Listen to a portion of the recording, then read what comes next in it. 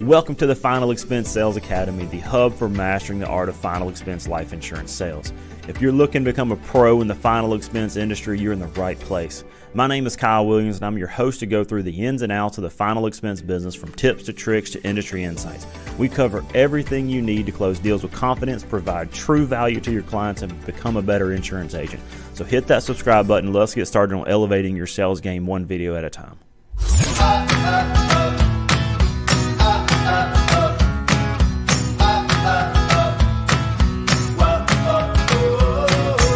Guys, in this episode, we're going to talk about how to work your leads and what your sales process should be on leads. So buying leads itself does not guarantee that you're going to get a sale. In fact, leads are just a lead. That's all it is. It's a name and an address. So you have to be able to work a proven process on each lead so that way it provides you the best opportunity to make a sale. So what is that process? It really depends on the type of sales that you're doing. So are you doing telesales or are you doing in-person sales? Each sales process has, each sales technique, whether you do telesales or in-person, requires different things for each one.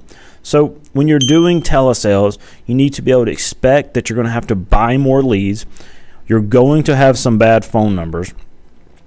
Expect people to hang up on you, and expect having a hard time getting people on the phone. That's a fact. So expect that with telesales. It's all about managing expectations. So when doing in-person sales, expect to have to visit the lead several times in a week if they're not at home. You're going to go by there several times. Expect to have some doors slammed in your face. It's going to happen. Expect to have some people look you dead in the face and say that they did not fill that out. They did not do it. Expect that. Expect to not get into every house that you go to. So these are the expectations. Managing expectations will make things a lot easier. So telesales and in-person sales do require a different sales process. So here are some things that you're going to have to do with each process. For telesales, you're going to have to call the number multiple times. Probably do a double or triple dial to try to get them on the phone because you're competing with so many telemarketers. Okay. You may have to enroll them into a text campaign legally. Make sure you do that legally. Make sure you check out the rules on that. I'm not divulging into that on this episode. When you get them on the phone, you must have a great opening sentence to catch their attention.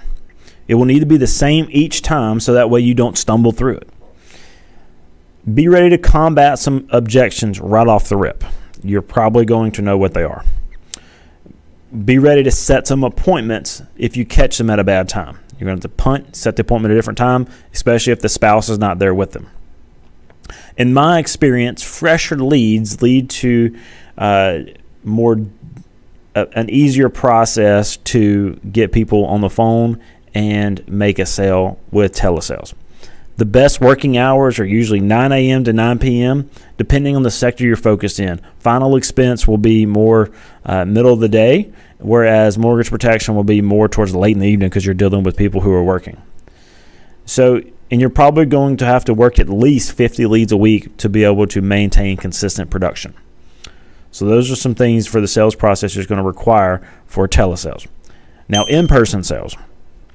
You're going to need to visit the lead several times until you catch somebody at home, because you're not going to catch them at home immediately on the first try most of the time. So you need to be able to go visit that lead multiple times in a week. You need to have a GPS or some app on your phone that will optimize the route that lets you work your leads effectively.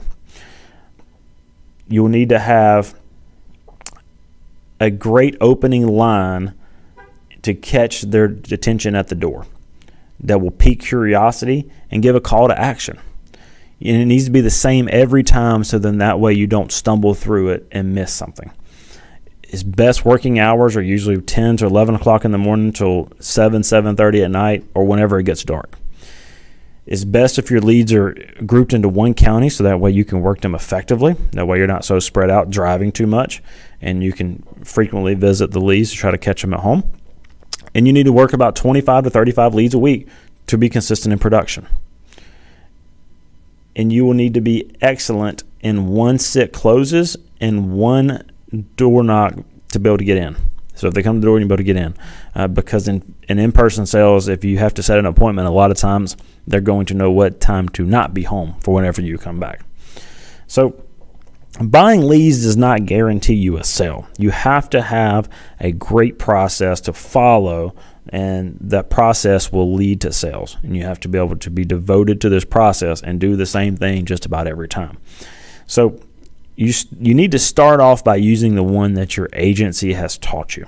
So wherever you came into, start by using that process. Because it should be proven, because that person should be successful. If that person is not successful, you probably should rethink who you work with or what you do, because their process is not proven. So when you start off, you need to start with a proven process with somebody who is successful, that you can just mimic their sales process. And over time, you may tweak it a little bit to fit your style, but don't try to reinvent the wheel. Don't try to do something completely off cue, off topic, change the whole thing, because then you're going to struggle mightily because you're trying to reinvent the wheel. And so finding the great system from a manager who is successful and knows their stuff will give you the optimum chance to succeed and be successful.